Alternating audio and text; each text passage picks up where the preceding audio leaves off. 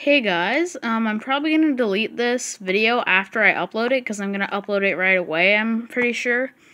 But just to let you guys know, my family and I are going on another vacation to Bellingham, which is close to the Canadian border. Obviously, we can't go to Canada, but we're going into Bellingham, so I'll probably do some vlogs about it. There's a couple stores that I really hope are still there that I really enjoyed going to. So maybe I'll get some footage. I don't know if they'll let me film due to reasons of quarantine and, well, not quarantine necessarily, but coronavirus. But we'll see if I can film some. Last time, I filmed in the public last time at Long Beach, but I'm not sure. Anyway, I'm going to be unboxing a penny box that I ordered off of eBay. This is from the seller that I got the first one on. I did a IGTV video on Instagram. My Instagram is Andrews Collectibles and More. I usually say it in the thumbnail, and I'm going to make a thumbnail for this video, but I have some other rolls from other things that I've ordered. There's some loose rolls in there that the package came all torn, same with the rolls and all that stuff. And then I have another penny box, bank penny box, and then I have some uncirculated rolls along with a copper roll. So I'm going to open this up, and when I get it semi-open, I'll try to get it open and show you guys.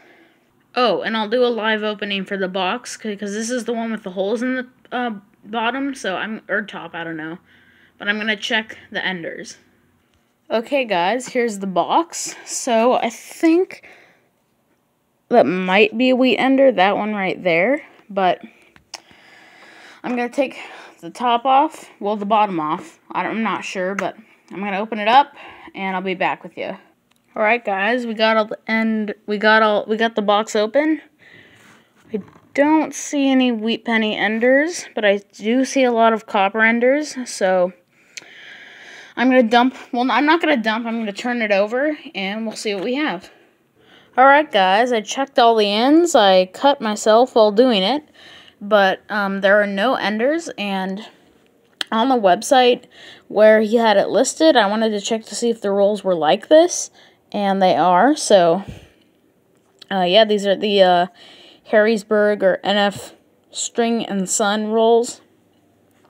I wanted to make sure that's what these were, and they were. So there are no enders, but as you can see, there are quite a few copper enders, so hopefully that will mean it's a good box.